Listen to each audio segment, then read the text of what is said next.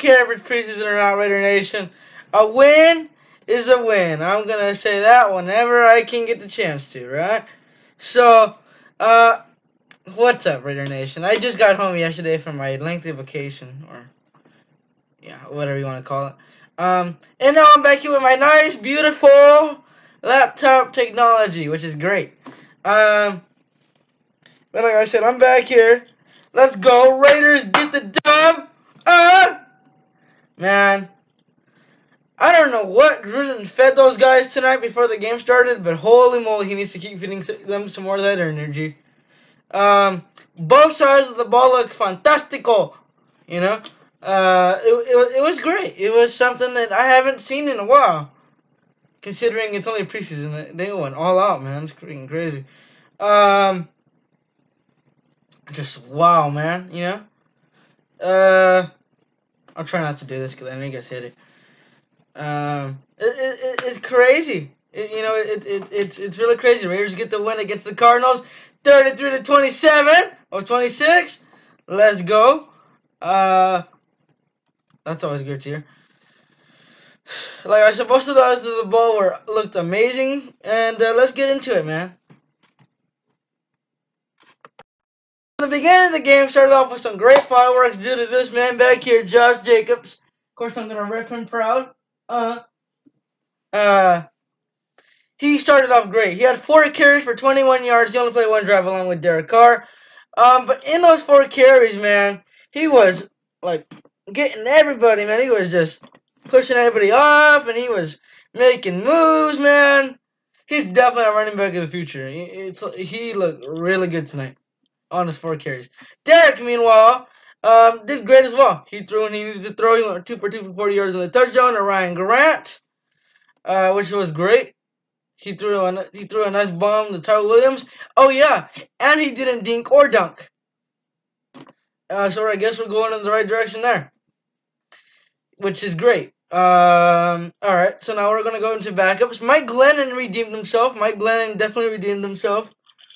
You know, he definitely looked good. He went 11 of 14 for 141 yards, no, 141 yards, and 2 touchdowns. One to Rico Gafford, and the other one. By the way, the one to Rico Gafford was really nice after he threw the long bomb to Darren Waller and missed him wider than a widescreen TV. Darren Waller was wide open. By the way, if you guys haven't already, go add the official Instagram of this channel. I put it up on the screen by now.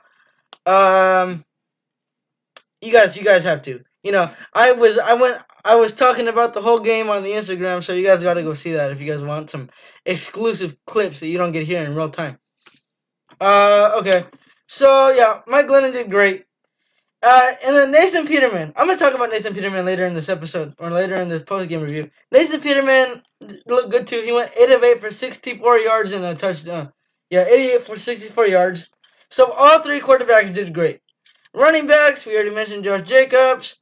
Mac Brown, who the Raiders signed off the street the other day, played good too. Jalen Richard got a few touches, not very many. DeAndre Washington, though, is another story. Dude, I don't like DeAndre Washington. I don't like the way he runs. I just don't like him in general. But he might be getting some of his fandom back in my standpoint. He knows that his job is on the line. The way he runs is so energizing. Like, he knows that his job is on the line. He really knows that his job is on the line. And, you know, that's great. You know, because it makes him that much better. It really, really does. He's so juiced, he's so energized, and he knows what's at stake. And I think he's gonna make this roster. I don't know if we're gonna keep 4 backs, but I mean, if we didn't keep Chris Warren, I don't know if we're gonna keep DeAndre Washington. But yeah, you can tell he knows his job is on the line. As soon as he went out there, he started off with a 26-yard carry. That's all I gotta say. So running backs did great too. Wide receivers is where it gets really interesting. Tyler Williams had that 1 catch from Derek Carr, looked good. Antonio Brown didn't play. His feet are still healing. We all know that story. The helmet, I guess, is missing. I don't know. So let's see. Ryan Grant had that nice touchdown, which he leaped He leaped into the end zone for my guy KALEN. That guy's gonna surprise some people. He had 8 receptions for 88 yards tonight, which was nuts. I love the way he played today. Even though he only got like 2 yards per catch, it was still good enough to get the job done. Him and Nathan Peterman had a good connection. In fact, Nathan Peterman threw. Oh, okay, maybe yeah. Nathan Peterman legit threw seven of his 8 completions to KALEN. Him and KALEN were heating up, man. So, I mean, I hate the flex, but as you guys can see on the screen here, I actually got KALEN autograph at the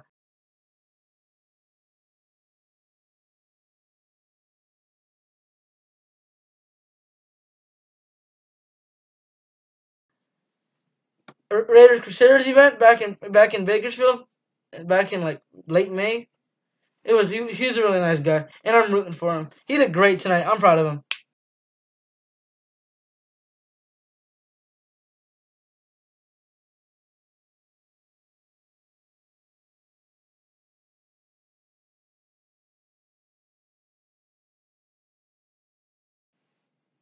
That was one of my 3 keys to watch. So yeah, let's see here. Rico Gafford is fast. That dude turned on legit.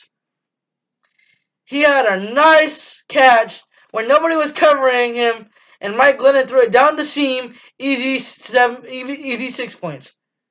Honestly, he took it to the house.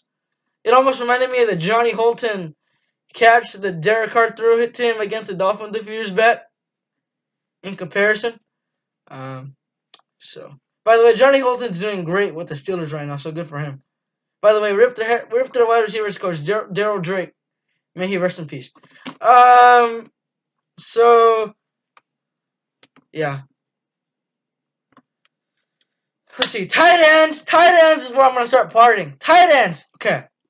I said it in the halftime notes that I put on the Instagram story, and I'll say it yet again. Darren Waller is so overrated. Underrated. Darren Waller is so underrated. He is so underrated. That dude. Honestly, okay. Here's what I'm gonna leave something out here for you guys to sit on. I honestly think this year Raider team is about combinations, and the reason why I say that is because we got tall players, we got short players, we got quick players, we got strong players, we got powerful players, we got talkative players, we got all that, man. Great Hard Knocks content, by the way. Is this light bothering you guys? We got all of it for the cameras, man. So, we got a little bit of everything. We really do. Which is great. But Darren Waller has the great mix of hands and some good speed. He, like I said, got wide open, but Mike Glennon missed him wider than a widescreen TV. I mean, that kind of sucked. I was mad. Because that could have been another easy 6. And it would have been, too. Back corner to the end zone. Yeah, you guys know the rest of that story. So, Darren Waller, I can't wait to see what he does in the regular season. That guy, I think, is a dark horse player to win Player of the Year for the Oakland Raiders. Or should I say the Las Vegas Raiders. By the way, I went to go see the Raiders Stadium in Vegas. I posted that as well on the on my Instagram. On the Instagram of this channel.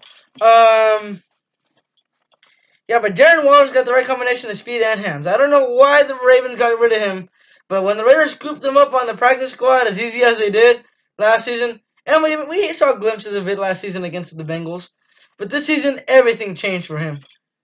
He looks so good. In fact, he's ranked number 10 on top 10 tight ends in the NFL. So yeah, Foster Moreau didn't do anything. Oh yeah, I forgot to mention Hunter Renfrow. Hunter Renfrow had 4 nice catches. Foster Moreau didn't do anything. He was just out there. Paul Butler didn't do anything. Whatever. Offensive line was a little shaky once again. Brandon Parker, you stink! Brandon Parker, you stink! Brandon Parker is the worst tackle, I don't care if it's right or left, I've ever seen in the NFL. Brandon Parker stinks. That's not even saying much. And I'm not even being, I'm not even trying to be rude. It's the honest truth. He cannot cover. All he does is hold, hold, hold. He got caught for 3 consecutive holding penalties. He stinks. He can't block. He can't hold. He can't hold up. He's not big enough. He stinks. The Raiders need to cut him. I'm done with Brandon Parker. Oh, you guys see that back there? I don't know. Yeah, but Brandon Parker, he stinks. He's absolute doo. He's actually trash. Like he can't block. He needs to be cut. He stinks. He hasn't gotten any better, and it seems like he's gotten weaker. Oh, he sucks. David Sharp left the game with an undisclosed injury. Tyler Romer did alright. Richie Incognito, when he played, did great. In fact, he had my dad going crazy. My dad is all hyper about Richie Incognito, dude. I'm going to tell you guys that right now. I told him he's going to be suspended for 2 games. That didn't go over well. So, you guys want to know? So I get home from school, right? And this is when the game started. But my dad goes, Marcos, who is that fat white guy who the Raiders signed, who's really big? And I'm like, fat white guy? I don't know. And then it dawned on me, Richie Incognito. He's like, yeah, him, number 64. It was funny. Anyways, offense looked good. Defensively, looked even better. We got 2 sacks. Arden Key, honestly, I trashed Arden Key left, right, and center last season. You guys know. But Arden Key looked so much quicker, so much bulkier, and so much faster. He had 2 sacks. Kavinda got a sack, and LaMarcus Joyner got a safety sack. You love to see that, man. Jonathan Abram is an animal. We know that already. And the starting defense looked good.